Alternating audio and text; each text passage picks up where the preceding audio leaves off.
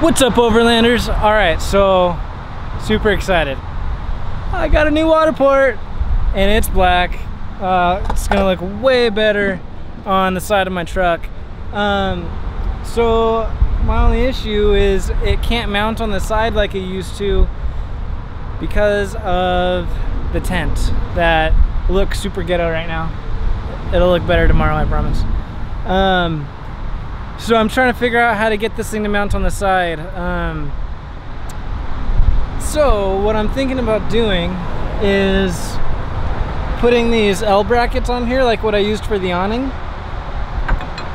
and that'll kind of create a flat surface on the outside. It'll keep the WaterPORT from hitting the car and keep it lower than the tent.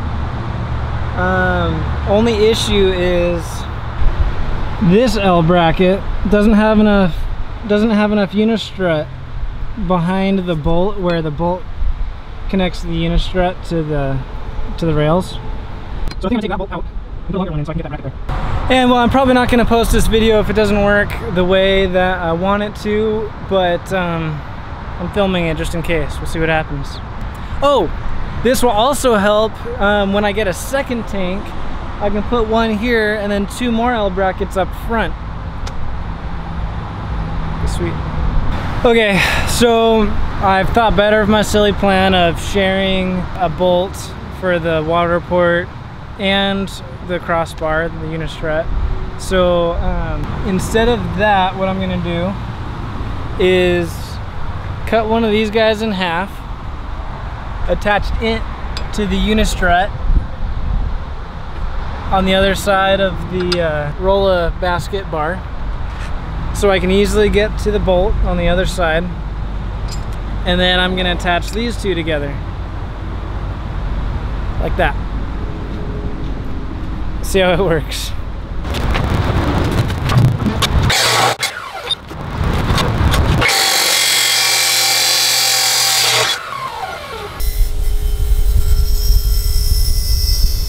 All right, so I cut that long piece in half so that I could stick it on my 2 L brackets, pretty much effectively just extending the L brackets.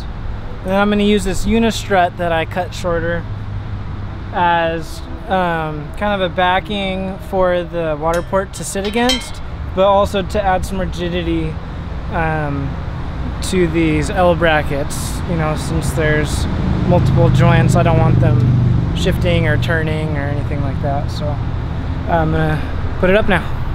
And in case you don't know what unistrut is, it's this really cool stuff. It's steel, it's galvanized. It's not gonna rust except for on the very end where you cut it. The cool thing about unistrut is, other than the fact that it's strong and fairly inexpensive, are these nuts that you can stick into the strut channel. Check this out. So you can stick the nut in there, and it's got these grooves on the side, so when you tighten it all down, it cinches up against the unistrut walls, pretty much making it like Legos. All right, I got the brackets up here. Pretty self-explanatory, I think. But anyway, here's you can see where I extended the L bracket, unistrut. This will serve as a backing for the WaterPORT to sit against, as well as just making it a little more rigid. So let's strap this thing up.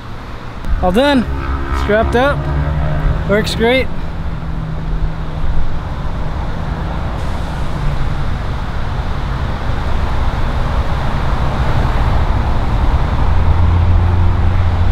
Thanks for watching.